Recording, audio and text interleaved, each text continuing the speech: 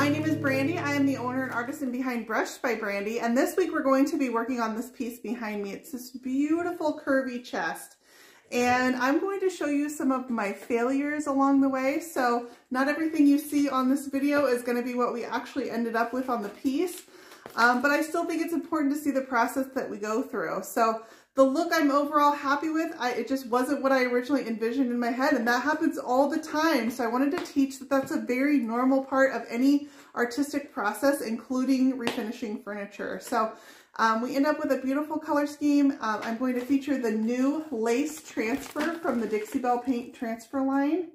This is their bells and whistle transfer line. This one's called Lace, and this is the design here. It's going to be perfect for the curvaceous lines of this piece, match the curviness in this transfer. So I hope you guys enjoy this video, failures and all. And remember not to get frustrated with yourself because it happens. That was a rough day, and you guys are going to see it all. So I hope you guys enjoy. Click that subscribe button if you like this video, and every week you get something new on this channel. So you guys go ahead and give it a watch. Here's where I started out on this piece. It had an overall kind of brown finish. I found this on my local Facebook marketplace, and this piece actually sat in my unfinished inventory for quite a while and nobody noticed it. And then when I finished it, people went crazy for it. I always start my pieces by taking off the hardware and giving them a really good cleaning with Dixie Belle White Lightning. This is a time when I'm getting acquainted with my piece, finding any place where there might need any repairs and anything like that. This piece was in pretty good condition. I did go through and tighten all the drawer glides. They're metal drawer glides, so I just tightened all the screws. And then it just needed some sanding to even out some places where it had some chips in the existing finish. That was really the extent of my repairs here. And then I was able to go ahead and go in and start giving it a coat of Dixie Belle Slick Stick. Slick Stick is a gripping primer, and that's because this just had a slick finish on it that I wanted my paint to adhere a little bit better to. Here I am at the end of day one with my piece all repaired and a coat of Slick Stick. All right, I've got my Slick Stick on here. It's nice and dry. So the next thing I'm going to do is I'm going to come back with my Dixie Belle sanding sponge, and I'm just going to give it a light sanding. Now this is not technically a required step, but I like to do this because it makes a tiny bit of difference in my finish. Just smoothing out that Slick Stick that I can feel in my final coat. And so where I feel this difference, if I rub my hand across it, I can feel the slight difference that that sanding makes. And now I'm going to take a damp cloth and I'm just going to tack off that dust. And now I've got a super smooth and clean surface to go ahead and lay my paint on. The color that I'm using is Dixie Belle Silk, and the color is Serenity. I'm using my Dixie Belle Mini Angle, which is one of their synthetic brushes. And I load up my brush a little bit heavier with silk than I do with the regular chalk mineral paint. You're not going to use water with this paint. And so you want to make sure that you've got enough paint on your brush that it can glide all the way across your piece. Now I can lay my paint on any which direction that I want, because I am going to come back at the end of this coat and I'm going to smooth those brush strokes out. So right now I just want to get coverage on my piece, and I'm working fairly quickly.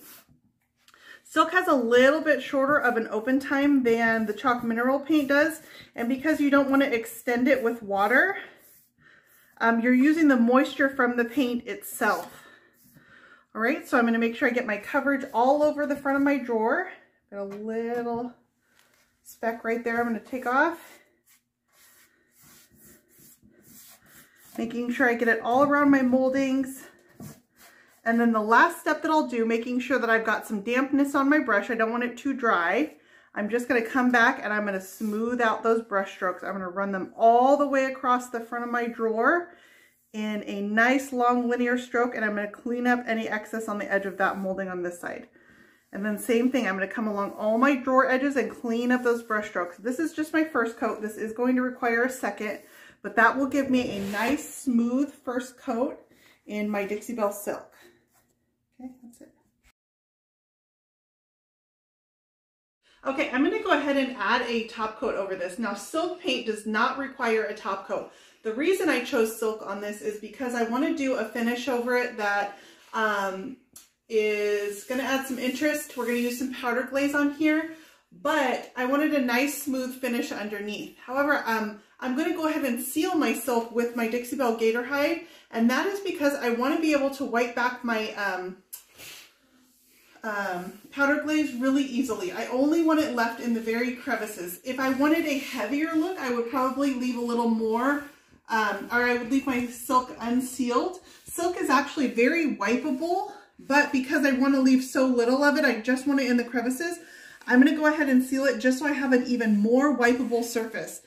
Silk dries to a nice, really, you can see on this one here where it's nice and dry, it's a nice low sheen, a very matte sheen, and I want to add a little bit of sheen so that I can scrub back that powder glaze and get the look that I'm after.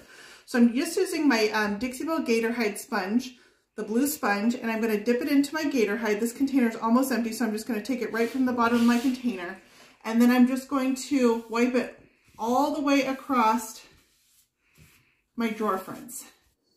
And here is where this finish starts to go awry. Once my clear coat is nice and dry, I'm going to go ahead and spray on my powder glaze, also known as breakaway glaze. Powder glaze is going to go on as a liquid, and it's going to dry as a powder that you then buff away to leave this nice hazy look. I've done this before and I love the look of it. It just did not work on this piece. I'm spraying this with a tiny detail sprayer that I got from Harbor Freight hooked up to my air compressor. All right, you guys.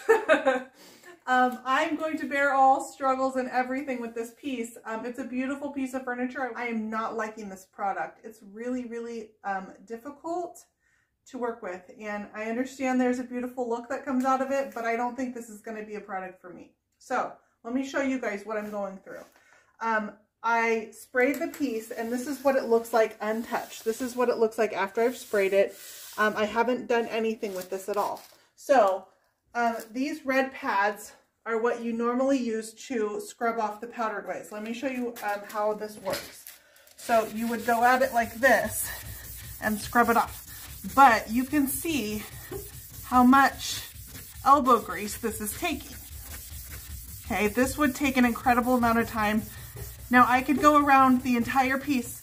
I guess it's okay if you just if you want to leave more of the powder glaze, but I wasn't thrilled with how this looked. It looked messy to me. So I brought out my Surf Prep sander, and I put on a pad saver, which is this squishy pad here. And then I put on a piece of my red abrasive, the same thing, to see if I could do this a little bit faster. Let me show you what that looks like.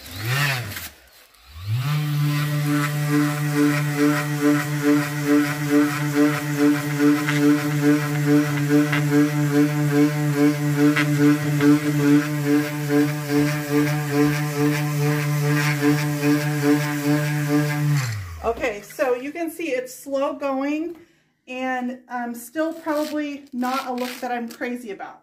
So I tried next taking my Surf Prep sander and adding one of their foam abrasives, which is, this is a, what is this, super fine. Same thing with my pad saver.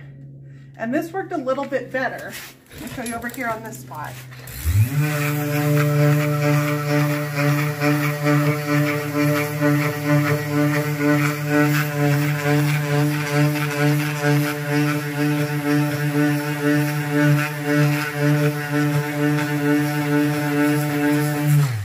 It cuts through it faster, and I can see that there's a place for this look, but I don't like this look. So this is a water-based product. My decision here is I'm going to scrap this and I'm going to paint this. And I think I could do better by this piece if I did a really pretty blend and used waxes to get the look that I'm after, which is a very old vintage French look. So, lesson learned, I tried something new. It wasn't a success for me at all. I think this look has a place. I've seen beautiful pieces done with it, but there's a lot of work involved in it, and I think I will get something that I'm happier with doing a different technique. Up here, I took a little bit of my paint and I just kind of dry brushed it over the top to kind of soften the edges. It still looks very messy to me. So I think I'm going to blend this out. I'm going to outline this with a darker paint, and then I will use waxes, and that is a look that I'm really good at. Once I decided to scrap my old finish idea, I went ahead and went back to a clean base coat of Dixie Belle paint, and this time I used vintage duck egg. I decided to switch from silk paint over to vintage duck egg in the chalk mineral line, and that's because at this point I've decided to switch to a blended finish, and I love silk paint, but it's not your best paint for blending. For my new and improved finish, I'm going to go ahead and blend a coat of Dixie Belle paint in my vintage duck egg. In the center, I'm using a highlight of drop cloth, and then around the edges, I'm shading with Dixie Belle Hurricane Gray. The Hurricane Gray just adds a really nice softness around the edges of the frames on these drawers, and then I'm going to emphasize it with a little bit of waxes. That's really going to bring it to the next level. This is a very subtle blend, but I say this on all my pieces. It's really a layering of the products that gives you the depth and dimension that you see in the final result. I always say when I'm blending that I need to first add paint onto my piece that I can work together. So I started out with my dominant color. In this case, that's my vintage duck egg. And then I added just a little bit of my drop cloth to the center, and I worked those two together. Once I had that blend done, I added my Hurricane Gray around the outside edges, and then I worked that into my vintage duck egg. I'm always only working together 2 colors at a time. Here I am at the end of day 4 with a blended coat on my entire piece. Okay, on the side of this piece, I am going to add the lace transfer from Dixie Belle. So this is the new lace transfer, and it's this beautiful soft gray design, but it very much goes with the curviness of this chest and the vintage French feel that I'm going for with it. It almost looks like a really detailed stencil.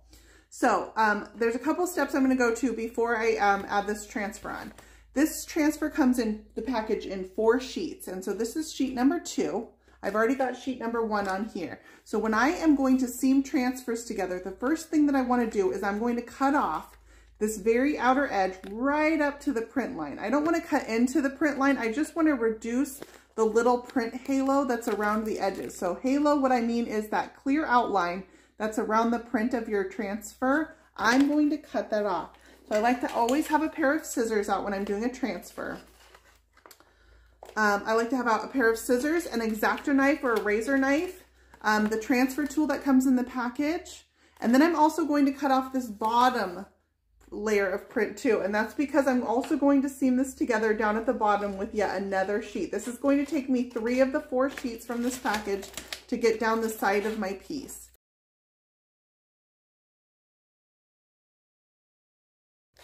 So once I've got those cut off, that's what my transfer is going to look like. Now I'm going to dry place this on my piece so I get a rough idea what placement I want. I want to make sure that my pattern matches up from this piece up here to my next piece coming down.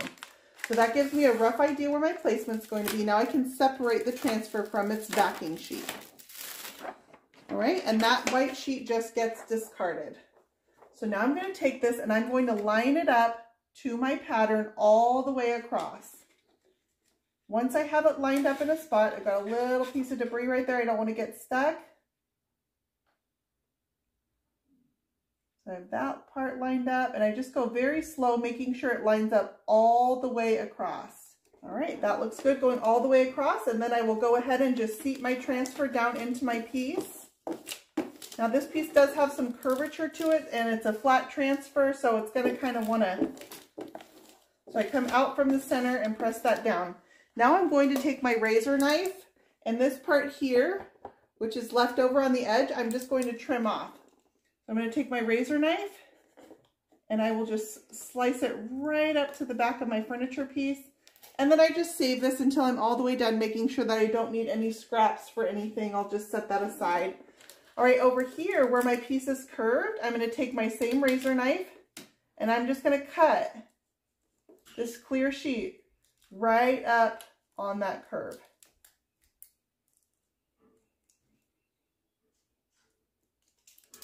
All right, and this is what I got, and this is a little scrap as well. I won't even save that one. All right, and now I can start rubbing my transfer, and I'm just going to use the stick that comes in the package with the transfer. So I'm going to go over my entire transfer one time, and then we'll come back and start separating it from the backing sheet. All right, now that I've gone over the entire thing one time, I'm going to find a little loose corner right here, and I'm going to start rubbing as I pull back my backing sheet. And the pulling back of the backing sheet is just going to help it separate from the transfer itself. I'm just watching the little pieces of the transfer as I go to make sure that they all stay with my furniture piece. So I have kind of this diagonal line right here that I'm watching as I go. Want to make sure that I don't rub onto my paint because I will leave little tarnish marks from this transfer tool on the paint. This lace transfer is more detailed than some of the Dixie Belle transfers, and so it's got a lot of little edges. It's going to take a little more time. I would say one of these sheets in the lace transfer takes about 15 minutes to put on. So that's very normal. You want to make sure you take your time and go slow with it. If I were to pull this clear backing sheet off right now, I would rip my transfer. But you can see how cutting those edges right there and then matching up that seam, this is where my seam is, and you cannot even tell that that is two pieces of a transfer that are coming together.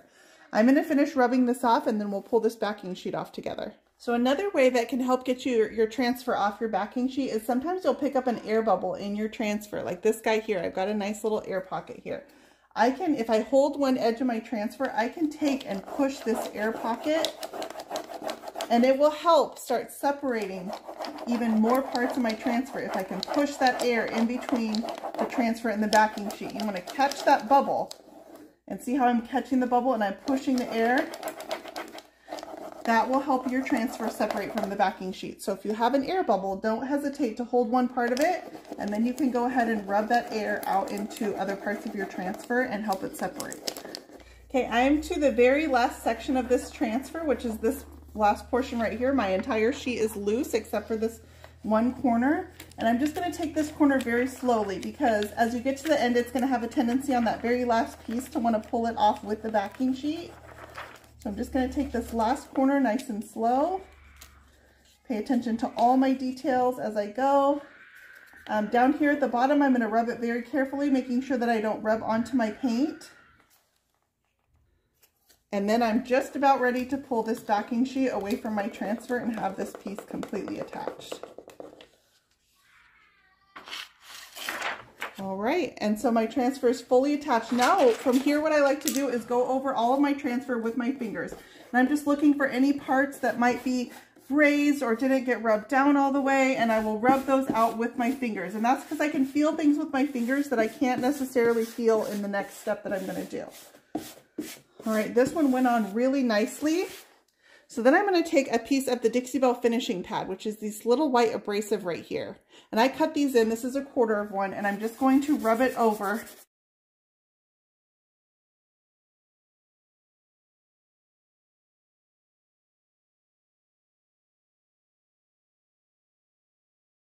Okay, now that my transfer is nice and applied, I'm going to go ahead and take a little bit of my Dixie Belle Satin Clear Coat, and I've got a brush. I'm going to go ahead and dampen my brush a little bit. I just use a little mist from my mister bottle, work that little bit of water into the bristles so my brush is nice and damp. And I can go ahead and brush on a coat of Satin Clear Coat right over my transfer. This is going to seal my transfer in so it's nice and protected. With this final step, it really makes the transfer look seamless with your furniture finish. All right, so I'm going to go ahead and let this dry, and then my transfer will be nice and sealed. And I just need to apply this one last piece down here at the bottom. All right, let's do our last bit of decoration to these drawers. So I'm going to take it from here, which is my basic painted finish, to this here. You can see how much it deepens the paint finish to add a little bit of waxes. So the waxes that we're going to be adding are Dixie Belle Black Wax and Brown Wax. And I'm going to be using a few small natural bristle artist brushes to add my wax. I've got 4 different sizes here. So I'm going to start off with a smaller size. Let's do this guy here, natural bristles. And I'm going to add my black wax, and I'm just going to add it right in the crevices of this drawer molding. This is unsealed paint. I'm choosing to add this on unsealed paint because I want a little bit of it, more of it left behind. If you seal your paint first, that gives you more control to wipe it away. But in this case, I want it to be a little bit more natural on the raw paint. And so I'm just going to trace out all the sides of this corner drawer molding.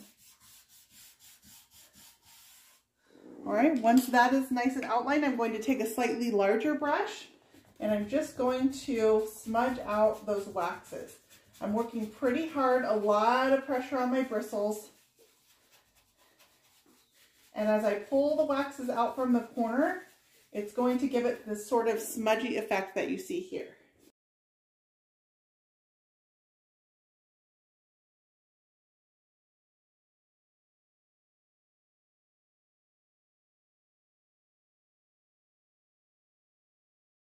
Now, I've got a pretty outline there, but I want to go ahead and soften that up.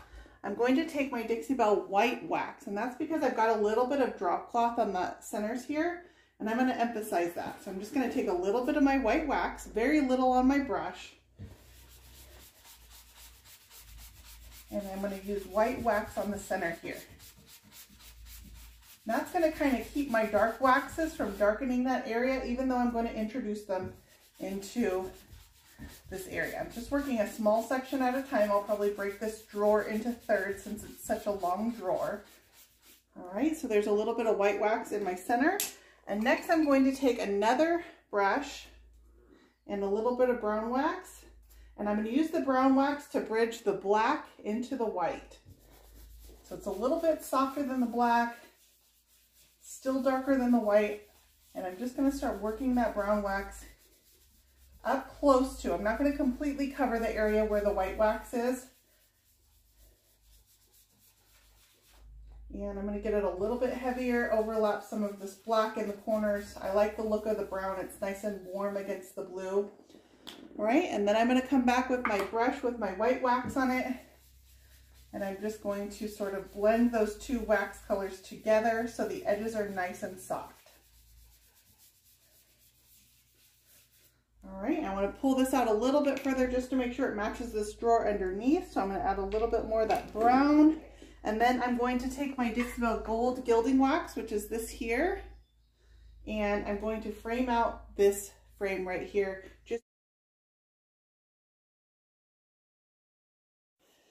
This piece had a beautiful travertine marble top on it that I originally thought was going to have to be replaced because it had a couple chips in the edges. I decided to go ahead and try patching them. So what I did is I mixed together some Bondo and I went ahead and shaped the edges and then sanded them smooth to the curvature of my piece. Once my Bondo was all shaped, I used a base of Dixie Belle in Sandbar, and then I lightly dabbed on some Dixie Belle Burlap and Hurricane Gray to match in the pattern of my stone.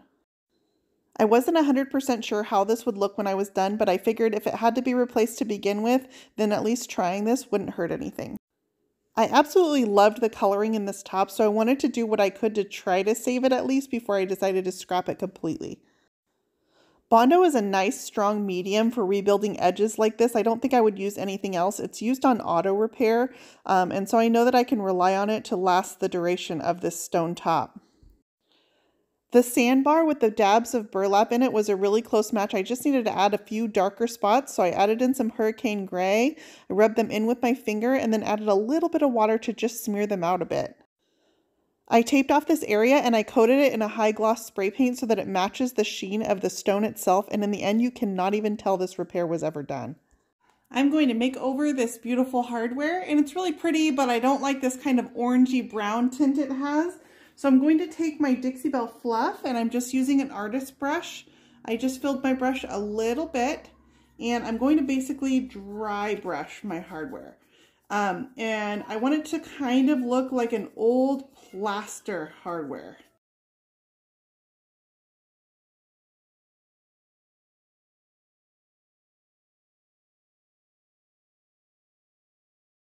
Okay, and once I've got my dry brushing complete, this is what my hardware is going to look like, front and back.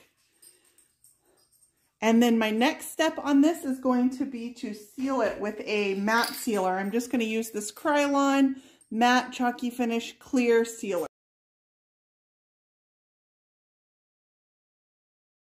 Now I'm going to take one of my pieces of hardware that's already been sealed, and I'm going to take a little bit of my Dixie Belle Best Stain Wax, and this is in Grunge Gray, and I'm going to go ahead and rub it into my crevices, and this is going to kind of gray up this hardware a little bit.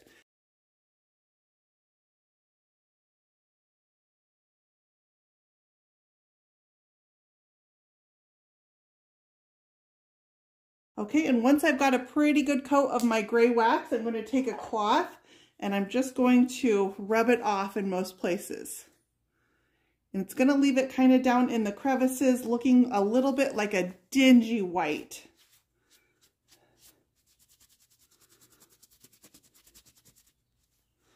Just softens up that white nice. You can see that gray got down into the crevices.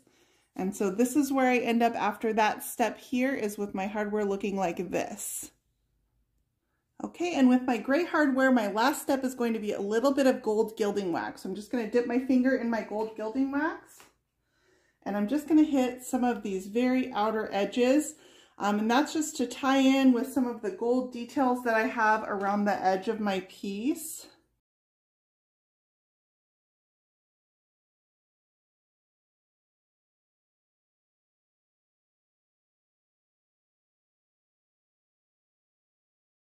With my full set of hardware nice and refinished, my final step on this is going to be to go ahead and just give it another spray of my clear matte sealer. My hardware is all made over. I did take the body of my piece outside before I put my hardware on, and I sprayed it in a coat of Dixie Belle Gator hide, and now my piece is entirely complete. This piece turned out gorgeous. Despite the hiccups along the way, I'm thrilled with the outcome.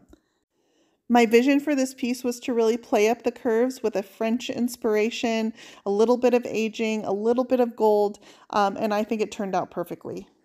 If you enjoyed this video, I hope you'll click that subscribe button. You can find more Brushed by Brandy on Facebook, Instagram, Pinterest, YouTube, and on my website at brushedbybrandy.com.